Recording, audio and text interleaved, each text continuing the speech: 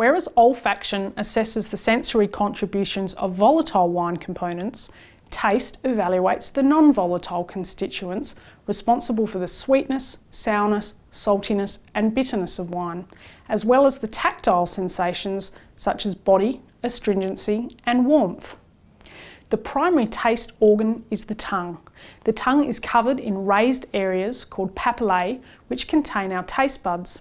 Additional taste buds can also be found in the roof of the mouth and on the epiglottis and esophagus. Receptor cells within each taste bud are responsible for detecting the presence of taste substances and sensations. These interactions cause electrical activity which is subsequently transmitted to the brain for processing in a manner similar to that of the olfactory system. The main wine components responsible for the basic tastes of wine are sugars and to a lesser extent ethanol for sweetness, acids for sourness, phenolic compounds for bitterness, and salts of minerals or acids for saltiness, although it's rare for a wine to be perceived as salty. Many of these substances also elicit tactile sensations. As indicated earlier, the body and palate weight of a wine are closely associated with its alcohol content, but alcohol can also produce warmth and sweetness on the palate. Viscosity and therefore body are also influenced by the concentration of sugar. Phenolic compounds are responsible for the drying, puckering sensation known as astringency. These tactile sensations are the result of chemical interactions between tannins, a subclass of phenolic compounds, and protein in our saliva.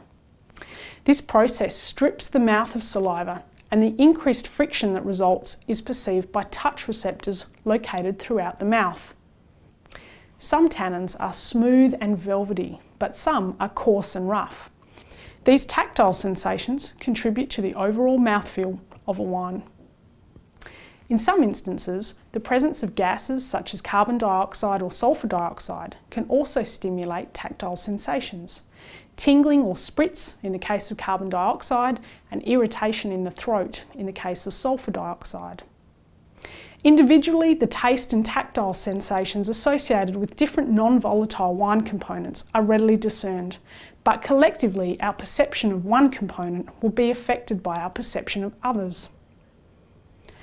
As with olfaction, the principal interaction between taste components is that of suppression.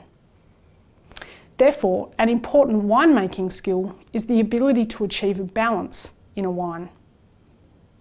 For example, the mutual suppression of wine acidity and sweetness to achieve a wine that is crisp, not sour, or sweet, but not sickly sweet. Taste sensations can also enhance tactile sensations. Increased acidity has been shown to heighten our perception of astringency, while increased ethanol can enhance not only bitterness, but also the warmth of wine. The ability to discern different tastes is an objective sensory exercise and can be learned with some practice. The following activity will introduce you to the basic tastes and taste interactions.